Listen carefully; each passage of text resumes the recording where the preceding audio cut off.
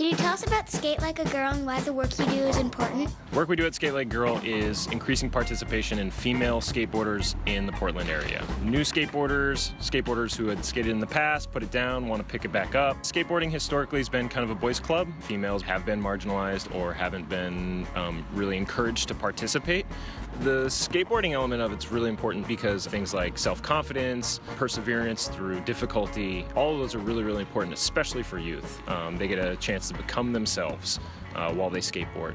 How can a $10 donation benefit Skate Like a Girl? A $10 donation would help reserve a spot for any of our clinics for anyone looking for financial assistance who doesn't have the means to pay on their own. How about $50? A $50 donation would help us ensure that we have top quality equipment, pads, helmets, skateboards for all of the participants who come through who do not own their own equipment yet. We have one participant who, she came in, had never really skateboarded before, was kind of shy, wasn't really socializing a lot with the other girls in the group, and once she started making progress on the skateboard, it gave her more confidence. Her parents came back and they said, you know, we dropped off one girl and we picked up another because she was a completely different person. Now she skates with all the big boys and she's truly a skater to the core.